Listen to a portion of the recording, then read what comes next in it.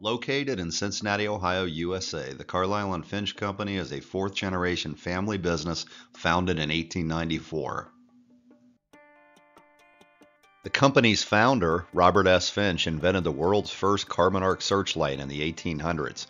These searchlights were used to replace the kerosene lanterns on the Mark Twain paddle wheel boats that sailed up and down the Ohio and Mississippi rivers. Also in the 1800s, the company created and manufactured America's first toy electric trains, but stopped making toy products when World War I broke out in order to focus its efforts on manufacturing marine lighting products for the U.S. Navy. Carlisle and Finch recently introduced at the Fort Lauderdale Boat Show the Night Finder LED, a new innovation in night vision technology.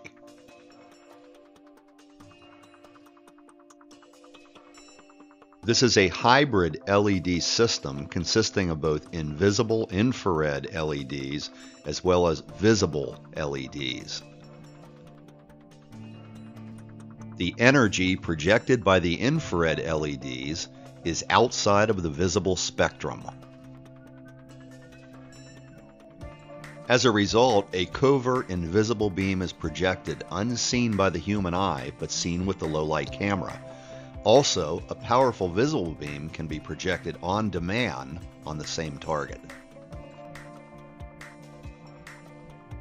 Just as an IR beam is used on a weapon to target the intruder, the LED covert beam is used in the same manner. When the IR beam finds the target, the visible beam illuminates the target instantly and accurately, and if the intruder is dangerous, the strobe transforms the searchlight instantly into a non-lethal weapon.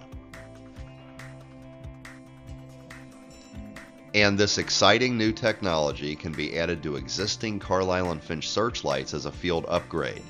This combination will also allow the invisible IR beam to be used as a covert targeting device to instantly illuminate the object.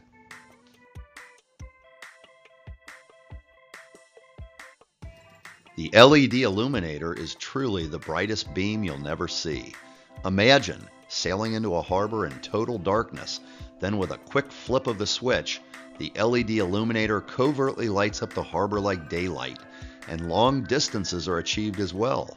As an illustration, a house on the shoreline is instantly illuminated in the dark of night, and the fence line behind it is over 1,280 meters away.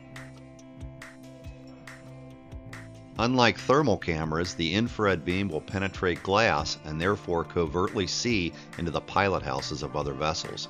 It can also read names and numbers and identify flags on vessels. In addition, floating objects can be seen more clearly because a heat signature is not required, and the same high-resolution color camera can be used during the day as well as the night. Thank you for viewing this presentation, and we hope to see you in person sometime soon.